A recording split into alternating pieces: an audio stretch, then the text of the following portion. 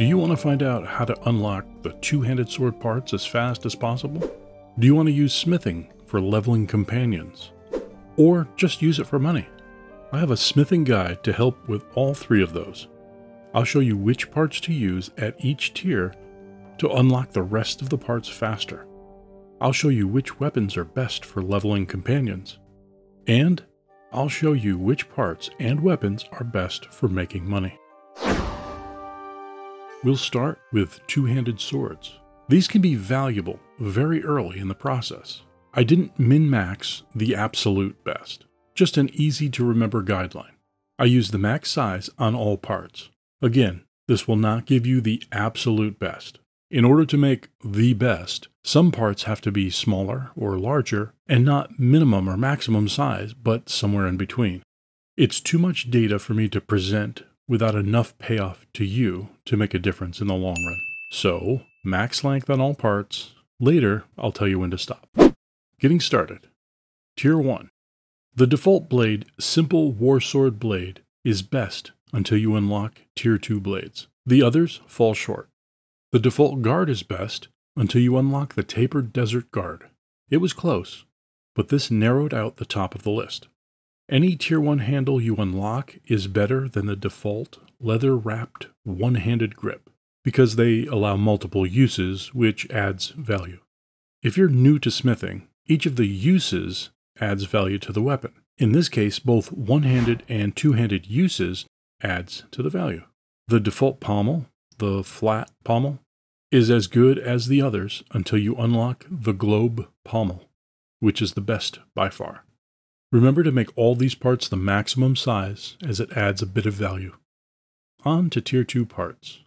If you've unlocked any Tier 2 parts, then logically you have all Tier 1 parts unlocked. Stick with the Tier 1 Tapered Desert Guard and the Globe Pommel as they edge out all Tier 2 guards and pommels. Any curved Tier 2 blade will work. The Iron Scimitar blade is the best. Any handle that allows both one-handed and two-handed uses will work. The last two Tier 2 handles in the list are the best. That's the split rough leather longsword grip and the rough leather knobbed two-handed grip. When you unlock the Tier 2 lipped guard or half moon guard, use that to replace the Tier 1 tapered desert guard. When you unlock the Tier 2 disc pommel or wheel pommel, use that instead of the Tier 1 globe pommel. At this point, the swords should be worth almost 5,000 dinars, plus or minus bonuses or penalties, and use wrought iron and iron. Now for the Tier 3 parts. Once you can make a weapon with all Tier 3 parts, stop maximizing the size of the pieces and simply use the default size. In some cases you gain some value, but others you will lose value with max size parts. Remember, I'm not going for an absolute best min-max recipe. I'm going for a very easy to remember guideline. And that guideline is, at Tier 3, stop maximizing the size of the parts. In general, the curved blades will give higher values.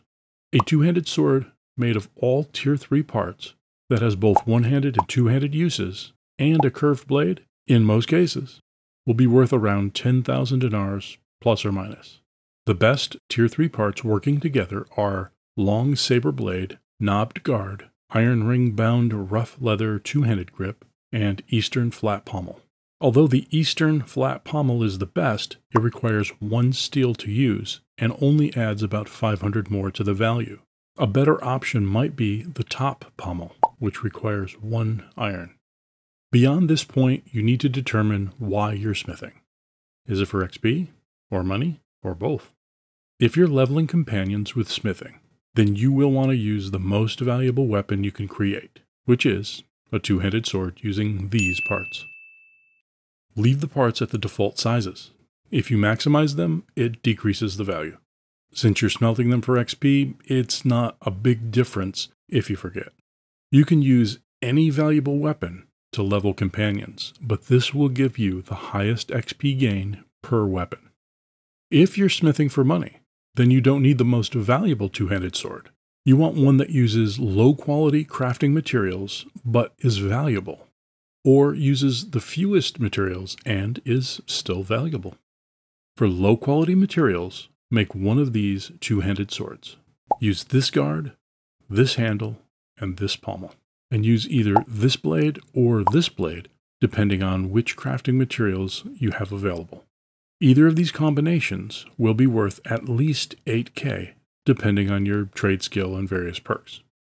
Each of these parts is unique, in that they use crafting materials of a lower quality than all other parts at the same tier, and they only use wrought iron and iron. With all of the throwing daggers giving these low-quality materials and having high availability, you should never run out of materials or money. If you're making money and want to be efficient with the materials you use, then you'll want to unlock two-handed polearm parts to get the highest dinar to crafting material value. Look for valuable two-handed polearms to buy in towns, and smelt them down with a Curious Smelter perk. Your goal is to unlock the handle Short Pine Shaft. Once that's unlocked, use it with any of the blades that allows throwing to finish unlocking the rest of the parts. Now you can craft valuable weapons that can be made with one hardwood and one of the other crafting materials. Add one of the banners that require no materials, like the Tier 5 Oriflamme or Long Fanyon, to raise the value even more. With these polearms, raise all parts to the max size to get even more value from them. Using crafting materials from one tribesman throwing daggers, you can make these 6 weapons worth almost 44,000 dinars. I removed the modifiers to give you these base values that you see here. The rake head requires no materials to make. So rake head, Oriflamme banner, short pine shaft, and no pommel, you can make a 3K weapon that uses 1 hardwood and 1 charcoal. Some weapons weigh significantly less than the crafting materials used to make them. Take the wooden hammer, for example.